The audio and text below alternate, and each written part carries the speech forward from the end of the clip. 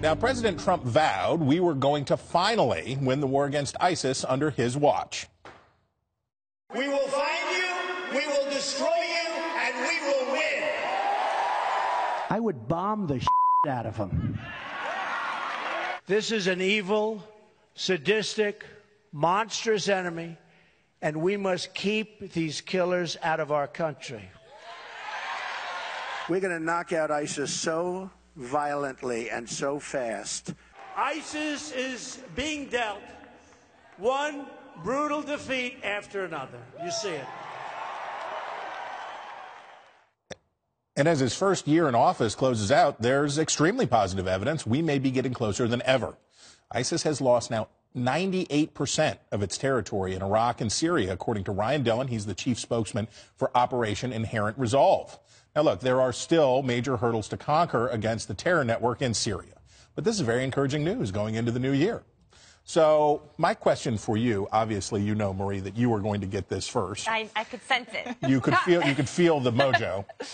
So, look, to ask the Trump White House, what they would say is, and they do say, that the Obama administration wasn't tough enough, didn't take enough steps. We hear a lot of complaints about the rules of engagement and the approach.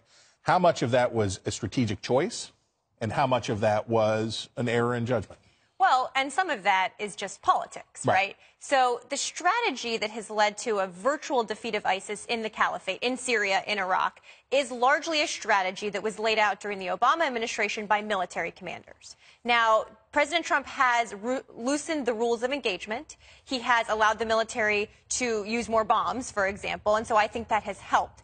But for me, the bigger question is, what is the strategy going forward? There's tens of thousands of ISIS fighters who, once they lose this territory in Syria and Iraq, are going to go back to Europe.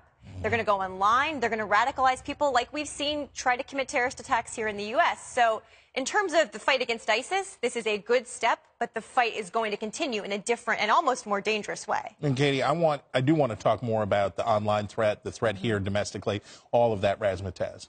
But there's also the question about what happens in Syria next. Right. And one of the reasons, by the way, to give the previous administration some credit where it's due, part of the go slow was who's going to govern Syria and who's going to govern these fallen places. But I wouldn't argue that the ISIS strategy has been completely about Syria. It's actually been more about getting back that territory in Iraq. And so the administration has done that through, as you mentioned, the rules of engagement, which were severely downplayed during the Obama administration. It was not reported that 80% of the casualties in places like Afghanistan and Iraq happened under Obama's watch as a result of these rules of engagement, second-guessing the commanders on the ground.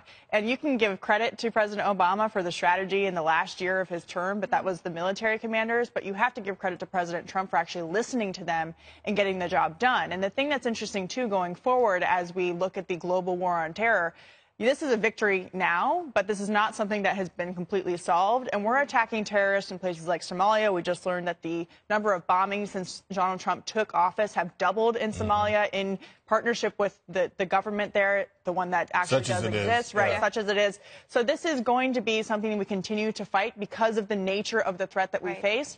But it's a huge victory, not only just for getting rid of ISIS, but also for the military to feel like they can finally do their job again. Kennedy, are we going to have troops in Iraq and Syria forever? I feel like we are, unfortunately, and Afghanistan as well. And that's why whenever we have good news, like the caliphate is 98% contained, you always have to wonder, what's the mission creep? What's the next step? What is the ultimate goal of the United States? And, of course, there are those who make the case that there are U.S. interests that have to be secured in those places. And I think that argument gets flimsier and flimsier. And the president said as much when he was campaigning. Obviously, the realities of governing are quite different. But the success of containing ISIS is something that has to be satisfying for him. But Katie's absolutely right. You know, we can't hang mission accomplished banners because this can go in so many different directions. Syria has already devolved into civil war. And we've seen places like Yemen and Libya in an absolute shambles. And, you know, I hope that the president continues to indulge his non-interventionist streak. And he has people around him who understand the cost of human life and the amount of money that we have spent overseas. The president has said that himself in regards to infrastructure spending and saying, hey, why are we spending $7 trillion in overseas wars when we should essentially be spending that here in this country, making our bridges and roads in better condition? Nation building here at home, I believe, is the preferred phrase of the last two presidents. Tom. I like the generals. You like you're pro-generals. I mean, no. So when he would say, I'm going to trust such a controversial statement. I stand with the men and women in uniform.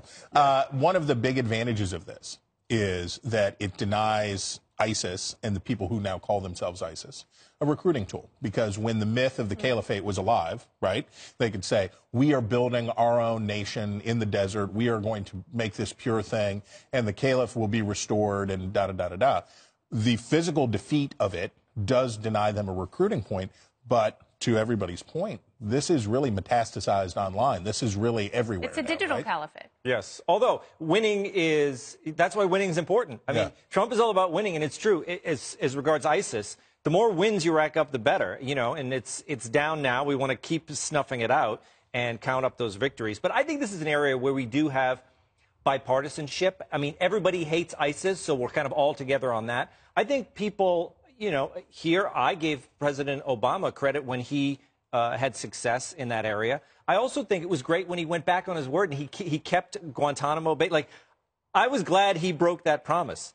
I think when it gets down to it, a lot of times, you know, he said, I'm going to close Guantanamo, I'm going to change our foreign policy. But then when he got in there, the foreign policy against ISIS wasn't that dramatically changed under President Obama. I think when these presidents get in there, they do take the advice of the generals. And so I think it's one area where there's a lot of bipartisanship, even though she disagrees with me, Kennedy. With President Obama, because there were, from Bob Gates to people in the Pentagon. You know, anytime they left the administration, they talked about how difficult it was because they would lay out plans for defeating ISIS. And President Obama had his own ideas for how he wanted to do it. Bob Gates wasn't there when ISIS really became a threat. I think Bob Gates had other issues with the administration. The problem that Bob Gates' issues with the administration were echoed by members of the military who were very high up in the But actually, I think the problem President Obama was trying to come up against is, to the United States military, every problem looks like a nail and every bomb looks like a hammer. And so there have to be other tools in the American toolbox. That's not insulting and oversimplifying anything. But there have to be other tools to go after threats. And I think he ran on... That's right, he used droning, which killed many more civilians. He ran on ending the war in Iraq. He ran on getting out of Afghanistan. ISIS, by the way. I'm not saying those are good policy decisions, although I happen to agree with them. We were coming out of we are still in the longest war in America's history in Afghanistan. Yeah. And we have no end in sight to when these men and women are coming home. President Obama had 8 years to end that war. And he didn't. And I'm not saying that was okay. My point is, we have to look at American power not just as bombs, but as diplomacy, as our economic power, as trade deals. Well, but that did not work very well when it came to ISIS, the bombing of ISIS over the past year. We bombed a lot of them too. Is it a reasonable question to ask? What becomes of Bashar al-Assad? What becomes of Syria? Absolutely. It's great to have ISIS. It's great to have the people that, as Tom points out, everyone in the world universally hates. Well, and these guys are the New York Yankees of being hated. Right, and there are serious questions now, too, about ISIS actually joining the ranks of the Iraqi government in places where it is not stable. So there's always another problem that we're going to have to deal with. Which will require diplomacy and won't just require military action. When it comes to diplomacy and talking with ISIS, that hasn't worked. What has worked over the past year is taking out terrorists, bombing more, and taking off the rules of engagement. But in terms of how we move forward, you talked about these guys going to Europe, the ones that are left who haven't been killed. That comes down to domestic policy. That is when foreign policy, whether it's in Europe or the United States, turns into domestic policy and how we deal with our borders, how we deal with vetting of refugees who come through a stream without any kind of background, and online radicalization in these areas that have not assimilated. Okay, there's one area where I absolutely agree with Marie, and that is, I think we have to be more mindful than ever of, you know, what I refer to as the digital caliphate. Right. It's people who have scattered the 45,000 fighters who were fighting with ISIS. Those people who are now, I mean, they're down to 1,000. That means you've got 44,000 conceivably, at least the ones who aren't dead. Yeah, and they have gone to places in Western Europe, and they are here in the United States. States. And they are radicalizing in ways that we have seen here in New York City with 2 terror attacks this year. Or you don't even have to travel there anymore. It used to be you could track someone's travel and it was a red flag. You don't even have to. You can go online. Yeah. Tom, do we end up with regime change? Are we going to end up orchestrating regime change in Syria, do you think? Well, there's another example of, you say the presidents get flexible when they get into office. Real flexible. President Trump, he changed his view on Syria. Remember, he came in and he says, we're not going to, What do I care? Yeah. Yeah. And then how long did it take him to start bombing Syria? So he changed. Presidents change when they get in here. That's why you got to trust the generals. That's why you take politics. Do we end up confronting Russia, and do we end up taking out Assad, or does he stay? Well, maybe if we can get this investigation to come to a close, then we can maybe focus on the real Russian maybe issue. Trump offers Mueller a deal. Let me off the hook. I'll take out Assad. Do you think we end up taking out Assad? If you listen to the left, we're not fighting against Russia. We're fighting with Russia. So we're a puppet of the Soviet regime, and we do whatever Putin wants. Well, we're not taking that. There's also a proxy war going on, and this is all about the Iranians. So it's not just about Bashar al-Assad. It's about the Iranians being now the focus of this administration. So you think he stays?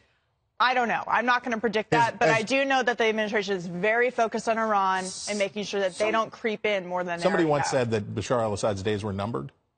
That was technically everyone's days are numbered. Red line. Technically everyone's days are numbered. Aren't they? Yes. Last word.